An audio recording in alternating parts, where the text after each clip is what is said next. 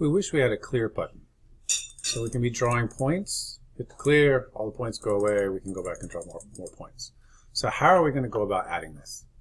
So the first thing we need to do is add the button. If we look in our HTML file, so we previously had some buttons for red and green. All I've done is copy that down, make a new button right here for the clear. And I've given it the ID clear button, which we're going to need in a little bit.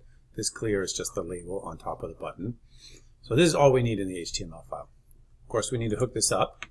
So we're going to go over to our ColoredPoints JavaScript. And remember, we had a function for adding all the actions for our HTML UI so that we can keep them together and organized.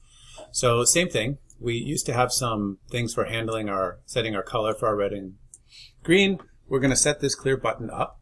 And what we're going to have it do is we're going to have it just clear the G-shapes list. So remember, our G-shapes list was defined down here, and we use it whenever we click a point. We push the new point onto the G-shapes list. So if we want to get rid of all the points, all we have to do is clear that list. So we're not taking an action to explicitly clear the canvas. What we're doing is taking an action to change our state, right? Our state is in that shapes list, and so we're going to take the action to clear that.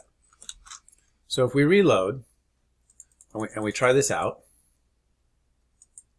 nothing went away, but when I click again, they go away. So now what happened here?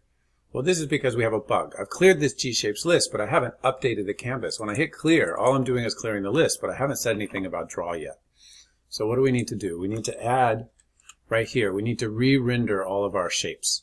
Now our shapes, all of our shapes right now is a blank list because we just cleared it to blank. And so because our render function knows what to do, it's going to now render a blank screen.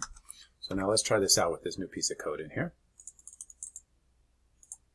So now we clear as we would expect. Now this is one of these big benefits of organizing our code that we did earlier so that we have a renderAllShapes function. Render knows how to get the canvas drawn.